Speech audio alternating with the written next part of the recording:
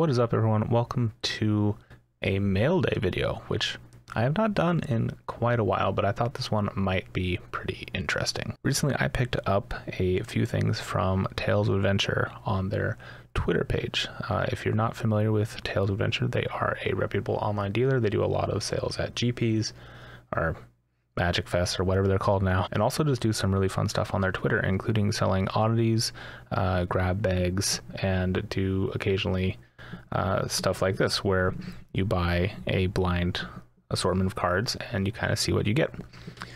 Now, I also picked up a few other things because they were doing a whole week long of sales of signed cards and stuff like that. So there are a few things in here that I know are in here, and we'll talk about those too, but this is mostly about checking out what's in that signed lot. So without further ado, let's jump in and see what I got.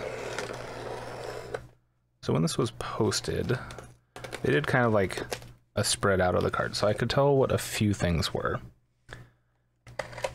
They are all white cards. They did a lot for each color, and unfortunately I didn't take one of the mono black.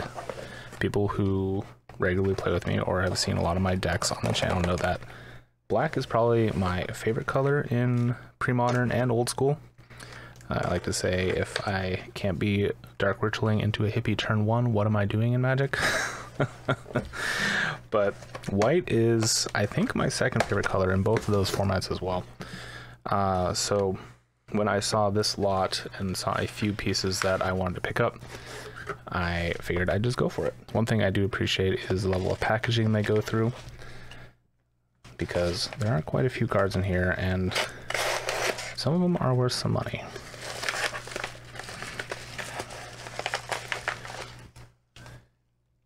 Hey, that's cool. I wonder what that's going to be. So I believe this is all in the lot, and you can already tell a signed Swords to Plowshares, which is pretty sweet. Let's see what's in here first. Whoa, that is cool. I was not expecting this. That is sweet. Signed Savannah Lions. Ooh, that's sweet. Yeah. Look at that. We have to find a frame for that. And a Nahiri too, signed as well. I'm guessing this was part of the lot, so that is very cool to see. All right, already off to an amazing start. All right, so I think we're going to start off with the pieces that I know are already in here, which looks like it's all these. So this is part of the slot, I'm assuming. A quick jump cut here because I wanted to take them out of the sleeve so you could see them and there wasn't a lot of glare. Also, the prices were listed and you guys don't necessarily need to know what I paid for everything. But I can assure you they were all worth it. So first off is Necromancy. I'm actually building a Mirage block deck. I want to build it in all Japanese, but it's really hard to find some cards, especially Necromancy. It's a blue-black Grandmere list. I'll maybe show it on the channel at some point. Maybe we'll do a Mirage block constructed face-off or something. But really happy to get these. These were all marked heavy play, and I would say they're mild play at best. I mean, this one has a little bit of quarter damage.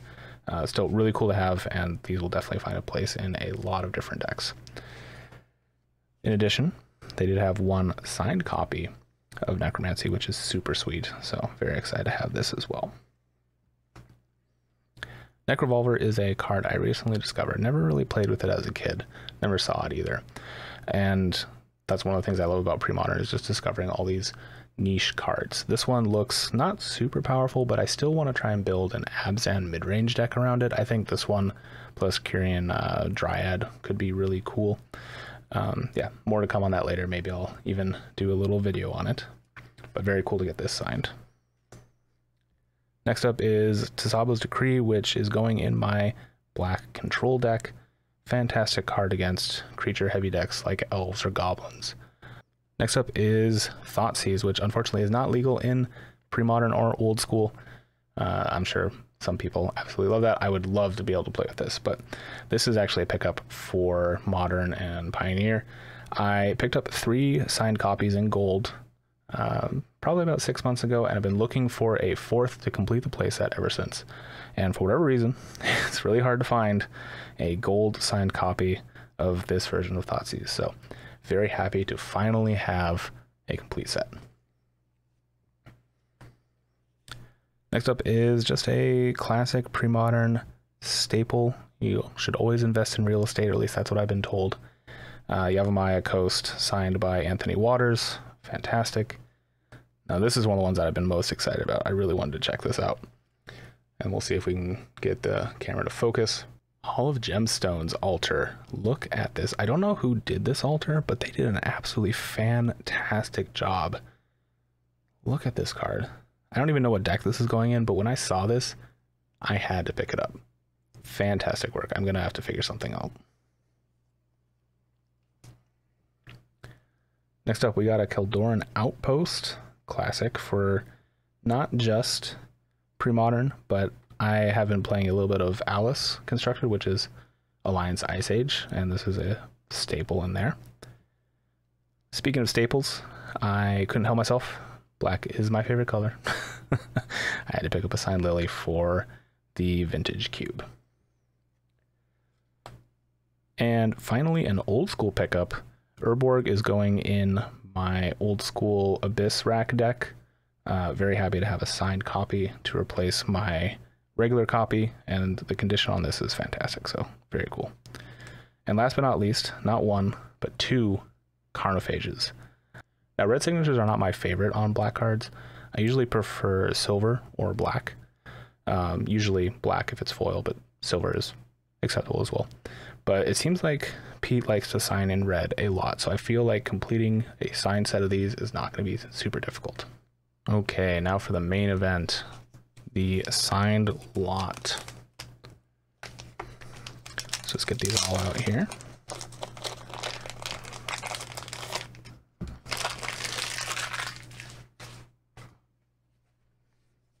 Okay, and start from the top.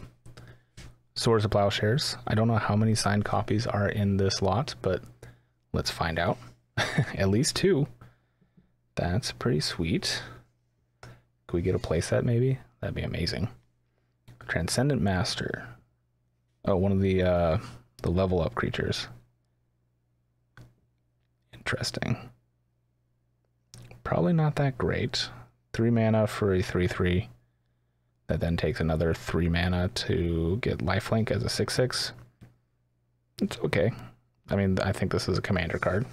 We'll put all the non Premodern and everything. Non cards I'm super excited about. You know, one pile together, but I'll try and spread everything else out.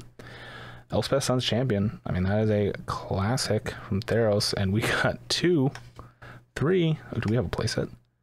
Well, we got at least one more Swords to Plowshares. Okay, so we got 3 Elspeths. Can make a Theros constructed deck at some point. Selfless Spirit, classic card for Commander. Does see some Pioneer play as well. Even some Modern play, I think. So very cool to have this. Gideon, Chad. Ooh, Island Sanctuary.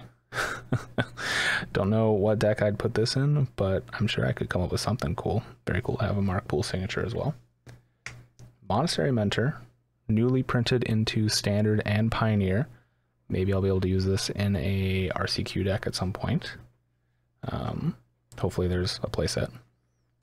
A Wrath of God. Looks like it's got a little bit of a signature smudge, which is unfortunate, but still very cool to have a Kev Walker signature on a very iconic piece of art.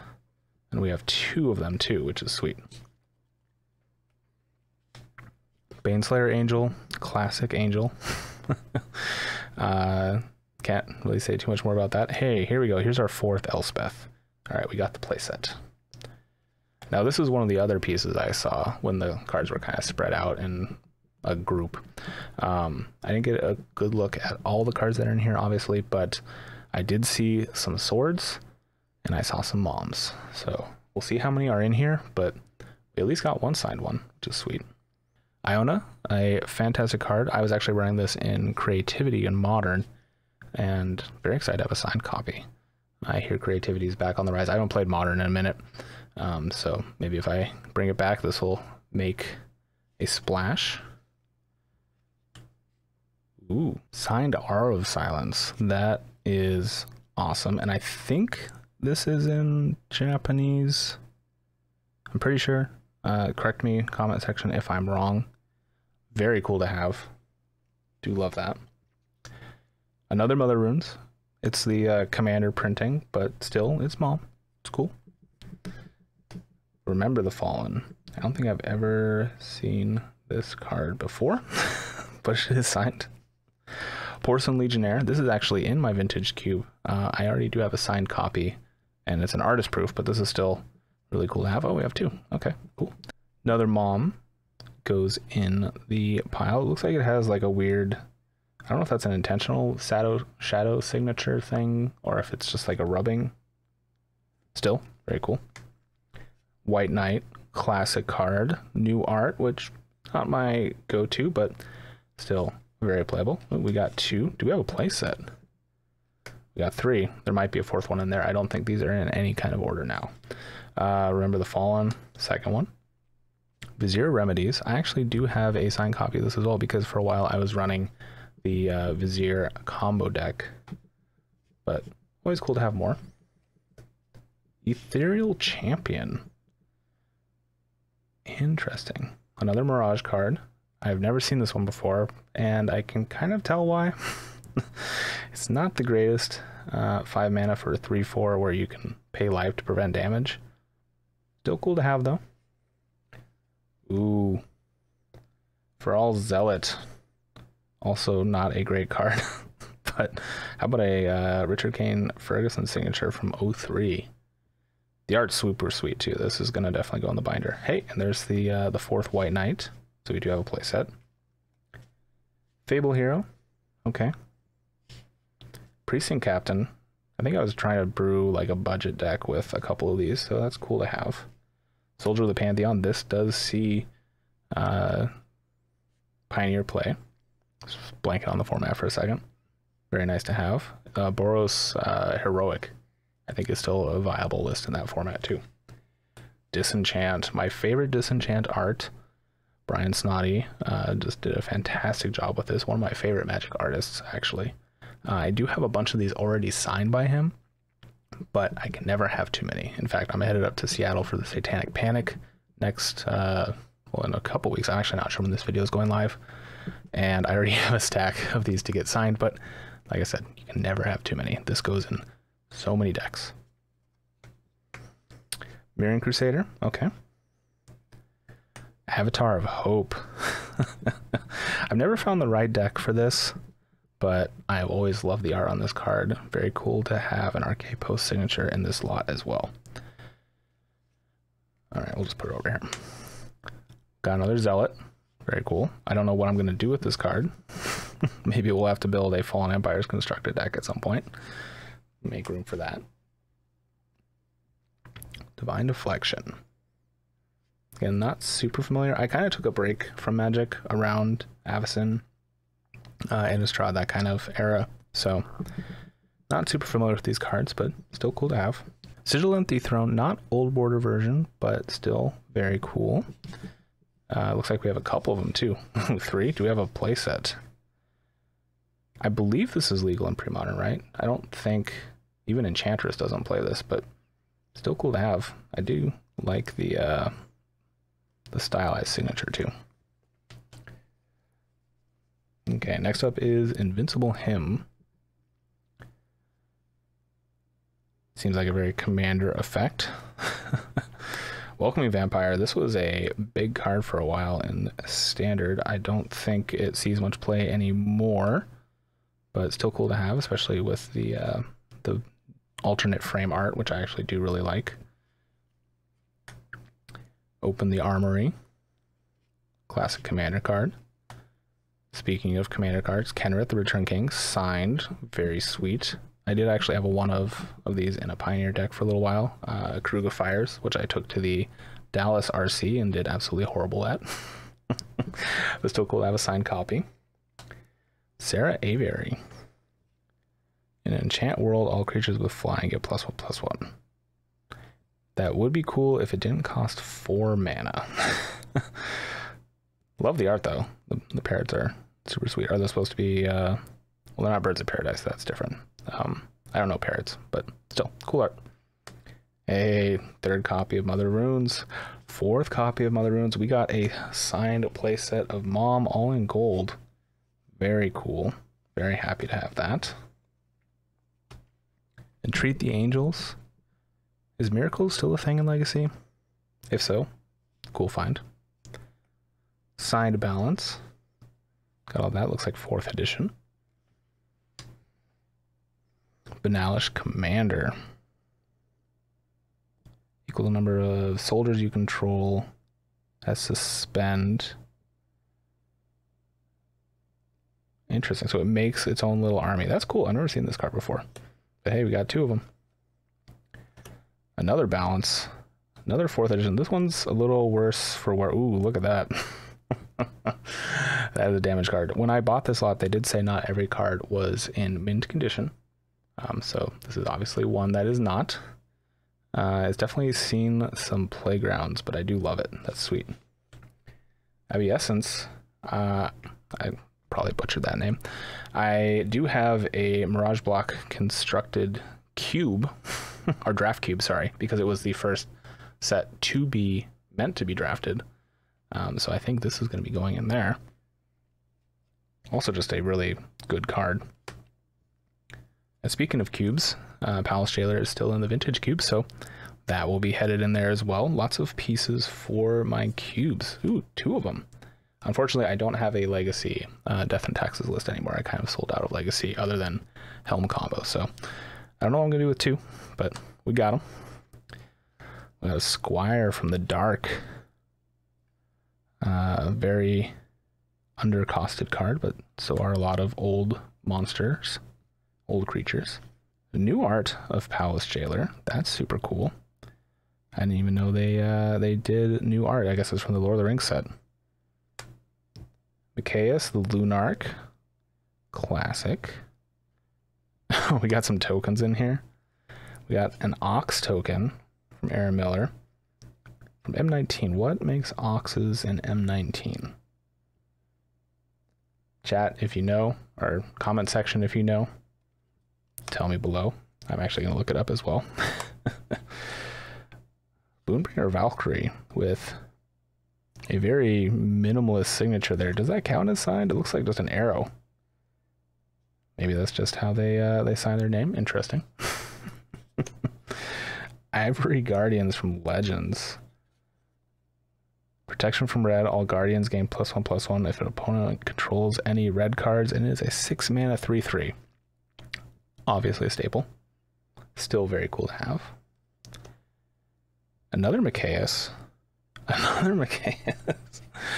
And another Micaeus. We got a play set of these guys. All right. Hey, our second Gideon Ally of Zendikar. Okay. A Swords to Plowshares.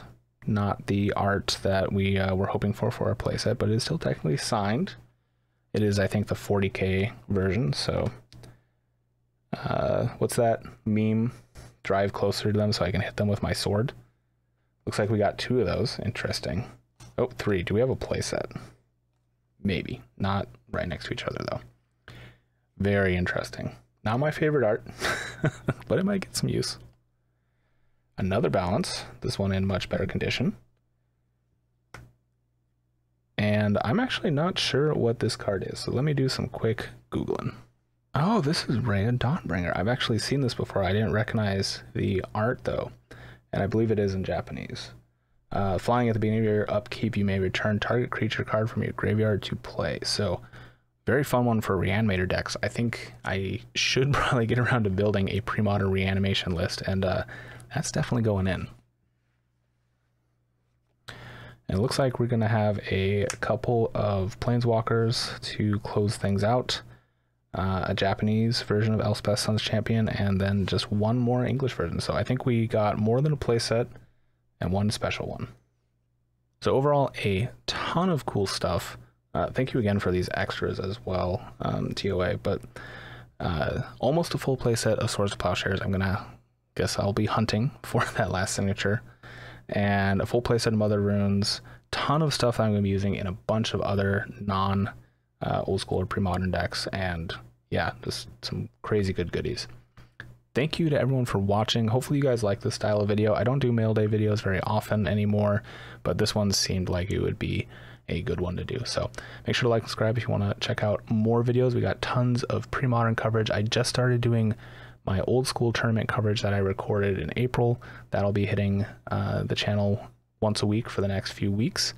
And yeah, if you like this video and you want to support the content I've been doing beyond just liking and subscribing, there is a Patreon link down below.